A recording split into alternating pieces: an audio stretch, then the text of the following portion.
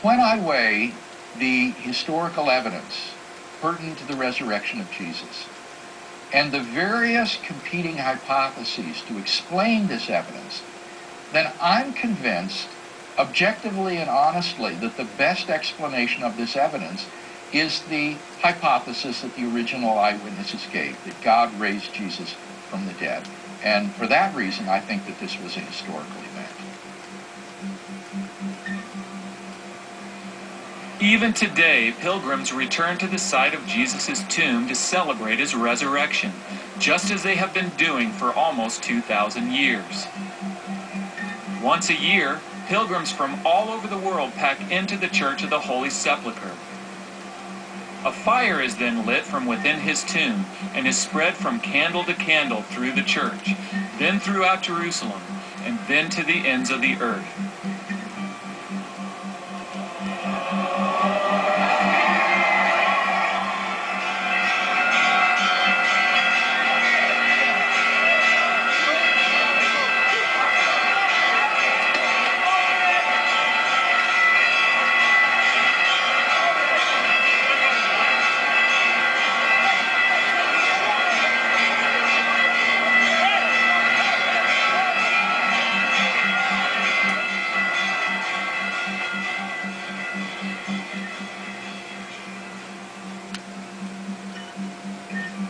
According to the New Testament, Jesus' resurrection clearly fulfilled David's prophecy.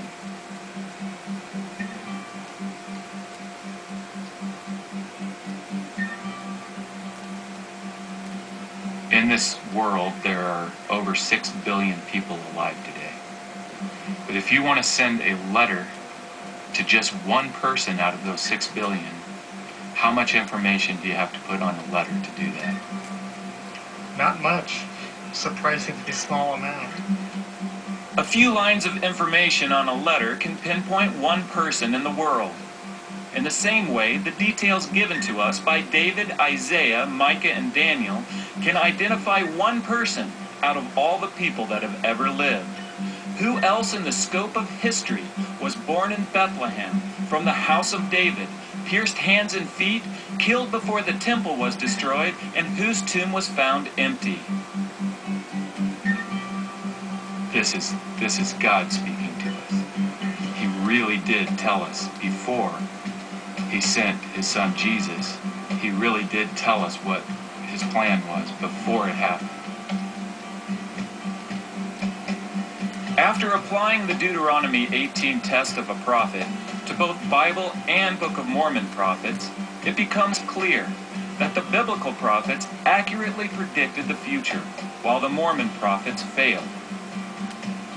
The biblical prophets are surrounded by an abundance of historical evidence, while there's no evidence at all for any of the Book of Mormon prophets. In fact, none of them appear in any written source until the Book of Mormon was published in 1830.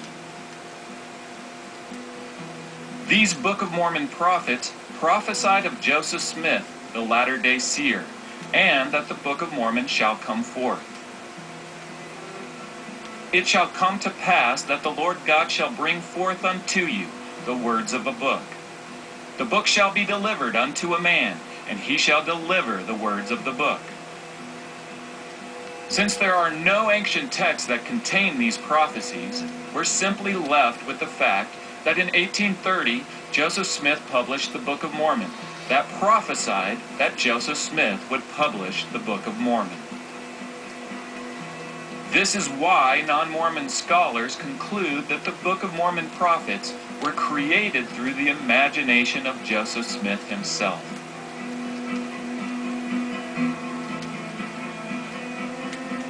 The only thing that you have is something that has been printed in the 19th century.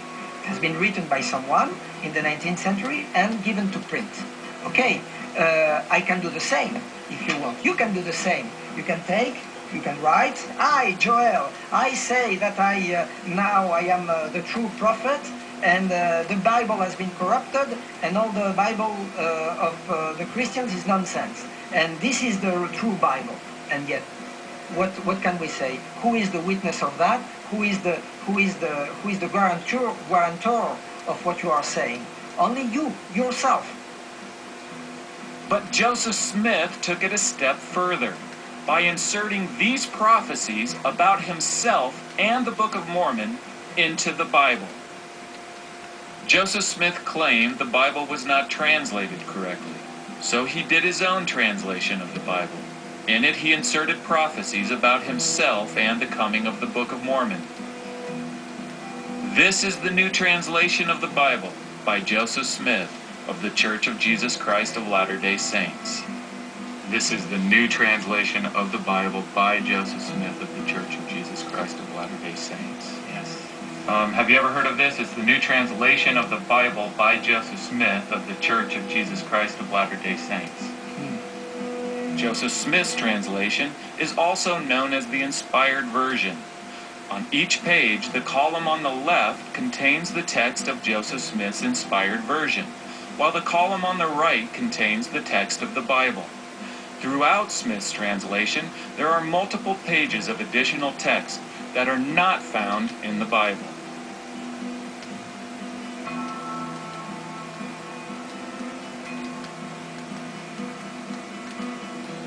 You can see where Joseph Smith's translation goes on and on.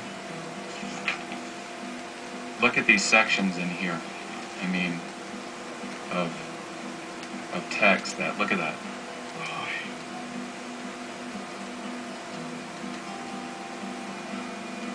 I mean, we're talking some major stuff. Major addition. What's being said here is this is the plain and precious portions that have been lost from the Bible, and this is it being restored by Joseph Smith. And he's talking about corruption of the Bible. Here's Isaiah chapter 29. So we're not talking about a letter here of difference. We're not talking about a few words. We're talking some major differences in how much text is in Joseph Smith's Isaiah and our modern Bibles. Gosh. So are you curious what is in this text? Absolutely. Joseph Smith inserted these prophecies about the coming of the Book of Mormon and himself into his translation of Isaiah. It shall come to pass that the Lord God shall bring forth unto you the words of a book. Smith's Isaiah says the same thing. It shall come to pass that the Lord God shall bring forth unto you the words of a book. The book shall be delivered unto a man, and he shall deliver the words of the book. The book shall be delivered unto a man, and he shall deliver the words of the book. But the book shall be delivered unto a man. That sounds familiar. And what man do you think that's talking about, prophesying about? Joseph Smith. But the book shall be delivered unto a man, and he shall deliver the words of the book. What he's doing is he's adding prophecies about himself and the Book of Mormon into Isaiah. 3 witnesses shall behold it by the power of God, and they shall testify to the truth of the book. 3 witnesses shall behold it by the power of God, and they shall testify to the truth of the book. 3 witnesses shall behold it by the power of God. Okay, so is that the same verse as we find over here? Yes, it is. Logically, what do you think when we compare the Isaiah scroll to Joseph Smith's Isaiah? Do you think that this information about the coming of the Book of Mormon through Joseph Smith and the 3 witnesses is in it? I'm afraid to say I doubt it. All we need to do to test Joseph Smith's translation of Isaiah is compare it to the great Isaiah scroll. That was some of the early attempts of Mormon scholars to see if the great Isaiah scroll supported a text